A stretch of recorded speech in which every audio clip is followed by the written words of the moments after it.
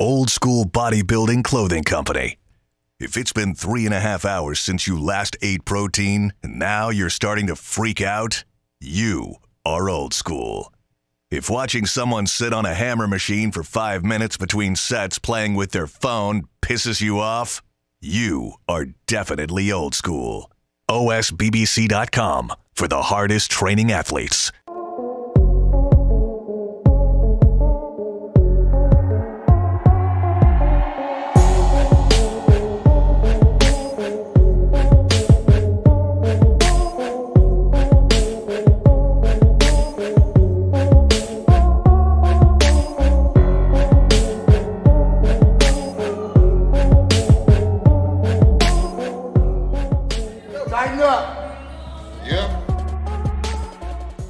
I'm Dave Palumbo, founder of Species Nutrition.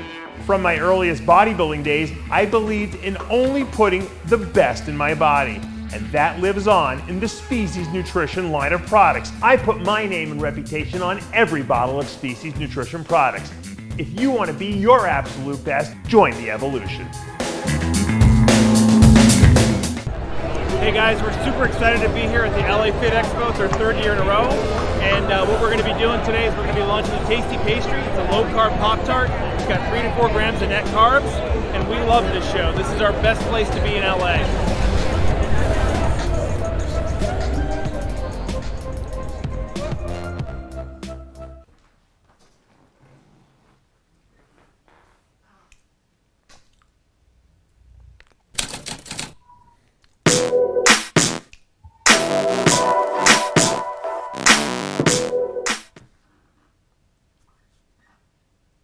RX Television on RxMuscle.com. This is Ask Dave, better known as hashtag Ask Dave, your 30-minute question and answer show with Dave Palumbo. All your questions, diet, training, supplementation, IFBB pros, news, whatever's on your mind, it is all on the table. Iron Debate makes its return. I'm not going to tell you exactly who we're going to have on the panel because whenever we do that, we get snake bitten, but we do have a very, very star-studded panel promised for you and some interesting topics. So excited for that. Iron Debate makes its return this week. But Dave, this upcoming weekend, you have your virtual Secret to Becoming a Diet Guru class. Yes, I am been terrible at promoting it, however, so I'm glad you mentioned it on here. It will be this Saturday, 9 a.m. to 6 p.m. We take an hour for lunch break. It's online, so anyone, anywhere in the world can take it. Obviously, it's going to be Eastern Standard Time, 9 a.m. You can go to my DavePalumbo.com website. There's a link to sign up there at the Dave Palumbo University or the Palumbo University website. And once you do, you're in. And you'll get a username password you'll create. And once you sign in, a lot of people ask for this, you'll get to be able to download the manual. I will upload the manual, the 100-page manual I give you guys. You'll download it, and then we'll follow along. I'll have it up on the screen. It's interactive. You can talk to me. You can type, questions. And people really enjoy this experience. And once again, I'm going to go over everything you could possibly want to know about how to be a diet coach, everything related to science. It doesn't matter what your level of education is. It doesn't matter what you know or don't know. If you know nothing, you're going to learn a lot, okay? Because I build up everything very gradually so that everyone can understand what's going on. And it reinforces a lot of science in people's heads, how to diet, how to gain weight, drugs, and that's a very popular part of the course, obviously, performance-enhancing drugs and stuff like that, steroids and insulin and GH and all that usage, detoxification. We do contest prep. Last week, how to peak people, diuretics.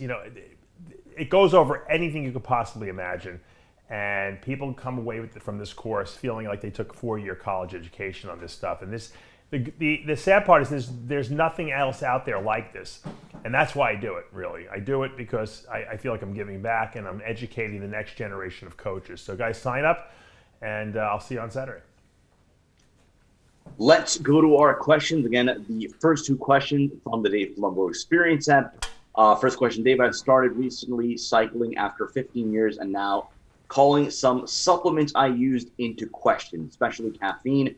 Do you think people that run medium dose cycles will be better off any longevity than if they were to use these various high caffeine pre-workouts, etc.? I was just having this discussion with my wife the other day, and I told her, I don't think she believed me. When I used to be, when I was in medical school and I was in college, I never used a single stimulant. I never drank a cup of coffee. And she said, well, how did you study and how did you get? What I would do is I would take naps, okay? And I'm serious about this. When I was bodybuilding, I did this. The only time I ever had coffee was when I was dieting. I would drink coffee just to curb my appetite a little bit. But when I needed energy, okay, I went and took a nap. Now, if you have a full-time job, obviously, you can't sleep at work. It's a different story. But if you're working where you have the ability to have some breaks, try taking a mid-afternoon nap. I'm telling you, sleep does an amazing thing. I used to come home from medical school. I would go to the gym right after med school. I would come home. I would eat dinner. I lived with a bunch of guys. We would cook dinner. And then they would start studying. I was exhausted at that point. I went into my bedroom. I slept for about 45 minutes. I got up. I washed my face, took a shower. And you know what? I was so awake. I would study 4 hours. It was like they would have to study 18 hours to be equivalent to that 4 hours of study because I was so focused. So a good nap goes a long way. Can't do that? You know, a good cup of coffee can certainly help. Now, if you're using a pre-workout, there's nothing wrong with that. However, if you're using a pre-workout and drinking 2 energy drinks with it, that's excessive. And when you excessively overstimulate your body, it stresses out the adrenal glands. And the adrenal glands, because they're always pumping out more and more and more epinephrine. And when they pump out epinephrine, they pump out cortisol, which is a stress hormone. And we know that cortisol, okay, can definitely cannibalize muscle tissue. Because cortisol's job is to convert amino acids into glucose, to raise blood glucose. So you don't want a lot of cortisol. I was also talking to George Touliadis this morning about how cortisol can ravage your body. You can get fat from it, okay, and lose muscle eating nothing, okay? Which is weird, because people think, oh, well, all the calorie guys will tell you, oh, it's all about calories in, calories out. No, it's not, because hormones will influence how your body utilizes calories. And cortisol in high amounts wreaks havoc on the body. We don't want it. Suppresses the immune system. It breaks down muscle tissue. It causes fat deposition in the abdominal area and the visceral organs. Not good. So you don't want to overstimulate your body. But you could do a little bit, okay? It's all about moderation. So if you like that pre-workout, you know, that you take and it helps get you through your workout, then fine. But you shouldn't be drinking 4 or 5 energy drinks throughout the day. Also, in addition to that, because that's too much, okay? So. And also what I do is I drink a cup of coffee like on the days we film here because we do a lot of filming in a row and I need to be awake. And sometimes I don't sleep that much because I got young kids. So if that is the case, on the days I don't record, I don't drink coffee. So I let my body recover so that my central nervous system is very sensitive to caffeine. If I were to drink coffee every single day, large amounts, eventually it doesn't even do anything. I remember when I used to diet, I would drink Starbucks, you know, iced Americanos, and after 3 weeks of drinking them every day, I could drink them and I could go right to sleep afterwards. It didn't even keep me awake. So if you want to keep yourself sensitive to caffeine, don't do it. If you can get away with doing it every day or do very small amounts on the days that you really don't need it, you're going to get much better results from it. Second question again from the Dave Palumbo Experience app. Hi, Dave. I always get a crack out of somebody saying, hi, Dave. But would Smith machine squats be effective as barbell squats? I have and I'm going to be very careful when I say this, bulging disc in my lower back. And too many times I struggle after squatting. Yeah. Dorian Yates didn't squat at the latter part of his career because he had some kind of hip issue or something like that. And his legs look great, okay? So some people can do he did Smith machine squats. I find that when you do Smith machine squats, the Smith machine balances the bar for you, basically. So you're taking out a component of the squat that helps with full development. Just like Smith machine bench press is not quite as, it's not going to give you as good a development as, say, a free weight bar or free bar bench press. However, having said that, if you have an injury that makes it so that you can't squat the way you need to with a free bar because you're getting, you're injuring your back more and more, then you can't do it. You got to work around the injury. Now, you should also check out is you should try to get a pair of custom orthotics made for your shoes. That's going to certainly help the biomechanics of your back and how your body's aligned. And that could be causing the problem with irritating that disc as well. If the orthotics don't help and the only thing you can use is a Smith machine and that's going to help, then you do the Smith machine. That's the best you can do. It's better than being laid up injured, right? I mean, at least you're training. So sometimes we have injuries we've got to work around, And sometimes we're just making excuses. If you're just making an excuse, it doesn't seem like you are, then that's a problem. But if you have a legitimate reason why you're not doing it, and you've tried all the suggestions of other people, like I'm telling you right now, get a pair of custom orthotics, then you go and you do your Smith machines. Let's go to our Instagram questions. Again, if you're not already following us, our handle is official_RxMuscle. If you're watching us for the first time on YouTube, hit the subscribe button below, hit the notification bell. You're not going to miss any of our show segments or updates. If you like what you're watching, hit the like button, comment below. Obviously, that helps. And as always, we thank you for your support. Let's go to Susie Blaylock, good friend of the show. People are telling me bodybuilders are using metformin to cut, but doesn't it impair muscle growth, or is that not an issue for short-term use? You know, the studies show, I'm a big Life Extension magazine guy. I like it because they do a lot of research there, and they always support everything they say with research. And one of the reasons why metformin, which is helps with blood sugar control, it reduces glucose output from the liver, and it does a couple other things. The reason why they've shown that it actually helps with longevity, or they think it helps with longevity, is because it reduces IGF-1 output, okay? IGF-1 obviously is an anabolic hormone that will help build and repair muscle. And by reducing it, it reduces the rates of cancer in people's body. And by doing that, obviously that will increase longevity. So we know that high IGF-1 levels are not good for living a long time. and for possibly if you do have cancer in your body, for if cancer is recovering because it stimulates their growth.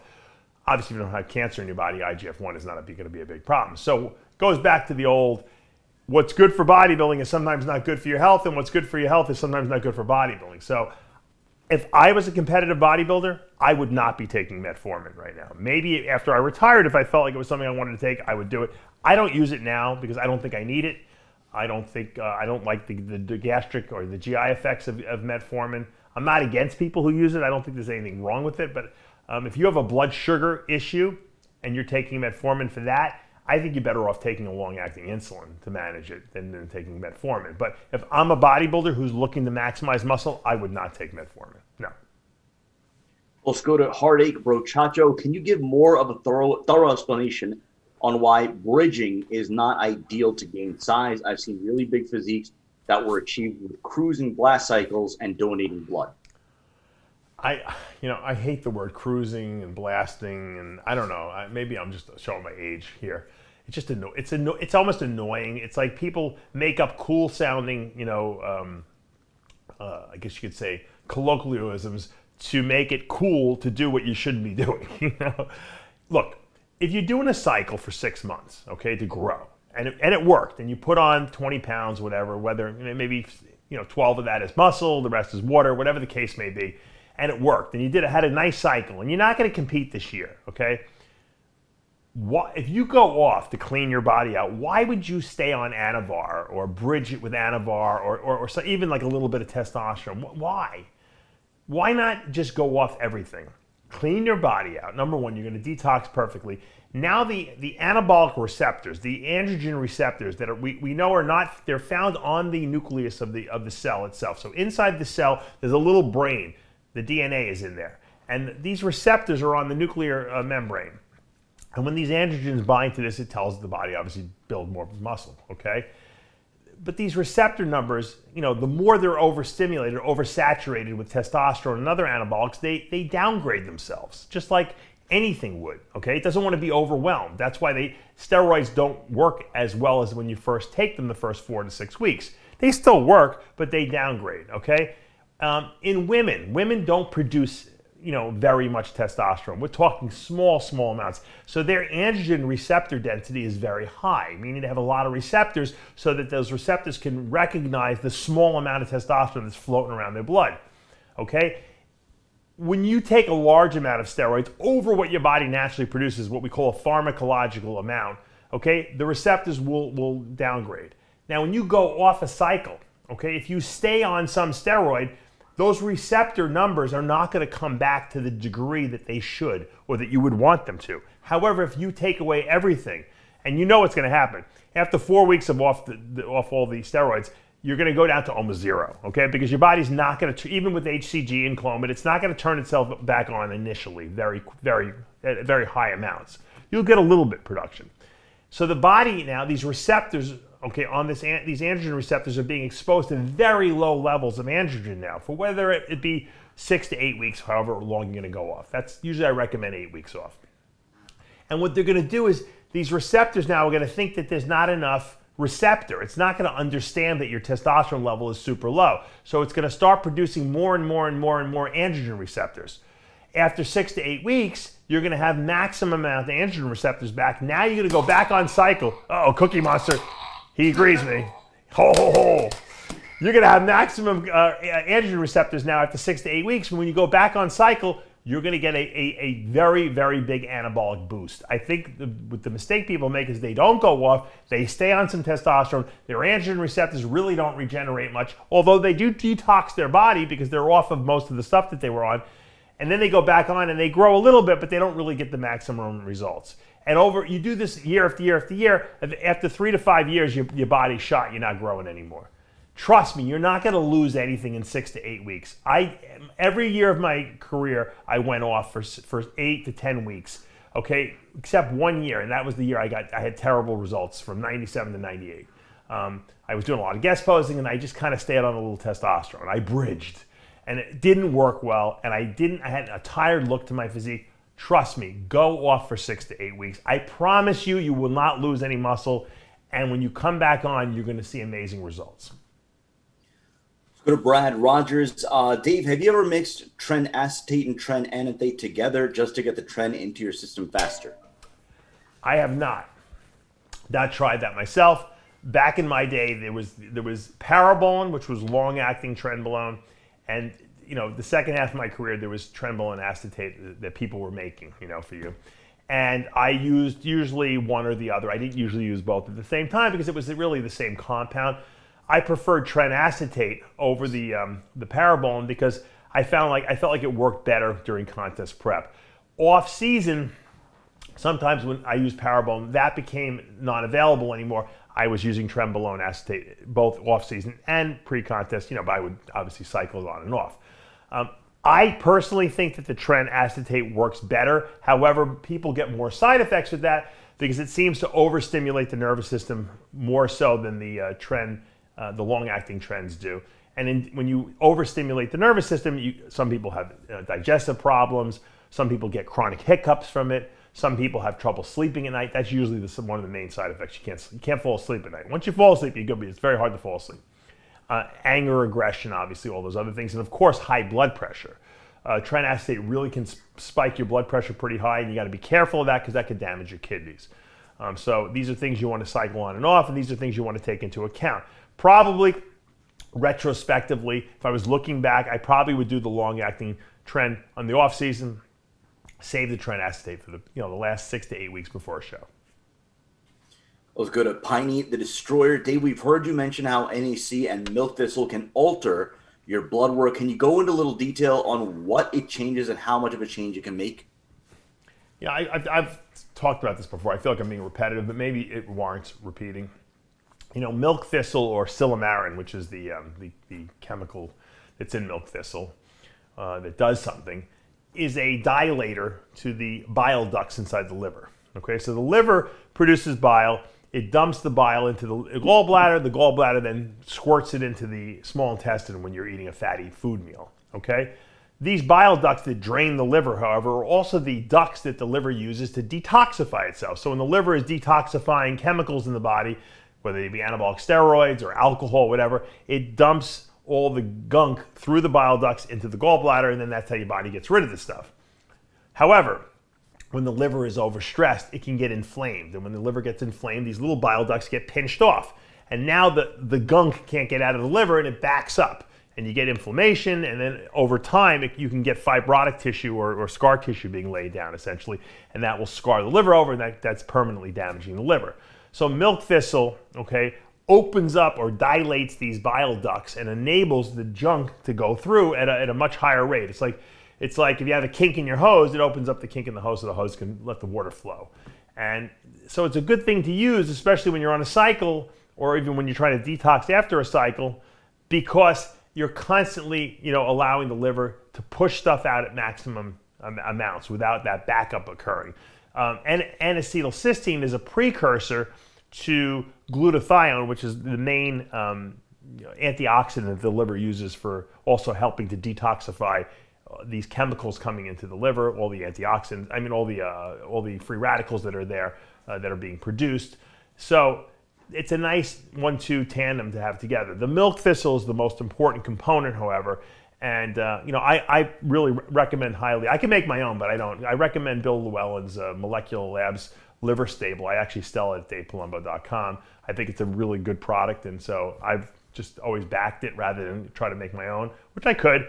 But when I see good other products out there, I don't mind selling those other products if I think that they're the best out there, and I think he did a good job with it. So it's something if when I'm competing or if I was on a cycle, I would be taking it all the time, 365 days a year. In the very least, you should certainly take it when you go off cycle to clean yourself out.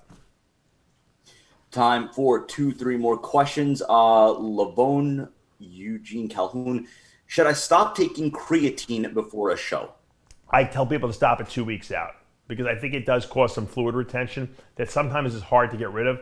Plus, when you're dehydrating the last week or so, that last couple days before a show, you definitely don't want to be on creatine because the kidneys need fluid, proper hydration to flush the creatine out of the body. So 2 weeks before, stop it. B Winery 20, how many calories do you recommend to add weight or size to maintain and to be deficient? I heard John Meadows talking about a 16, 12, 10 approach, 16 to gain, 12 to maintain, and 10 to lose. These are calories per body weight.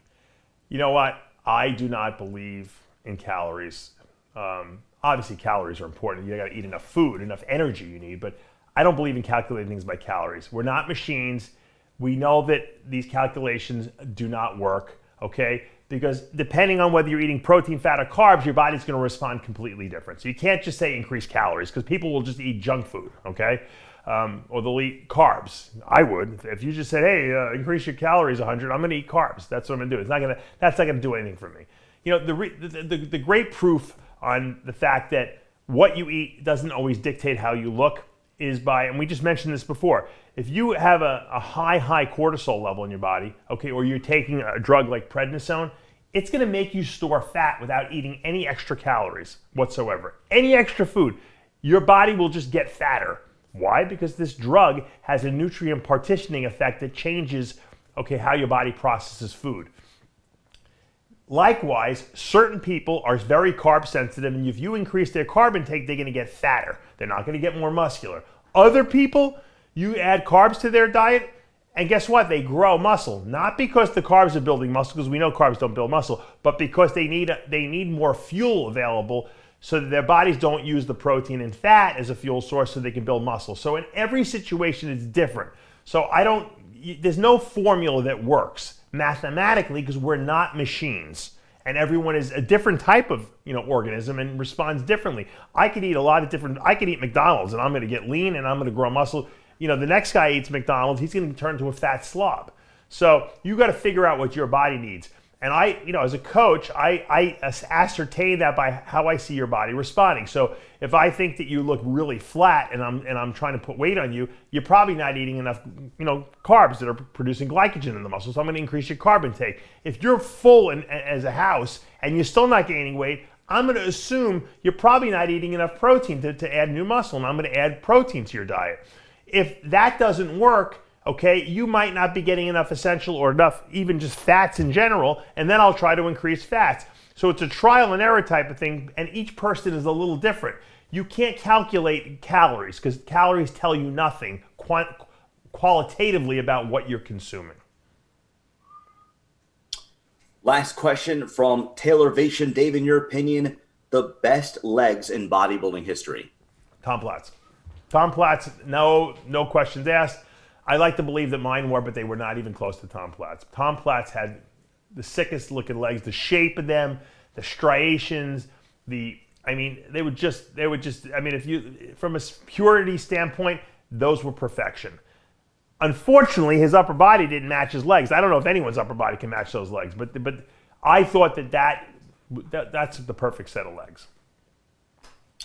That's going to do for this episode of Ask Dave. Reminder, all new Iron Debate coming up tomorrow and Friday. We're going to have 2 episodes for you of Iron Debate. So the show after a hiatus is back. Again, we can't we can't tell you who's going to be on the show because that's kind of bitten us in the past before, but we promise you it's going to be worth your time. It's going to be worth your watch, and it's going to be really, really compelling debate, compelling topics. For Tyler Shore and Dave Palumbo, I'm Sadiq Faruqi. We'll see you next time.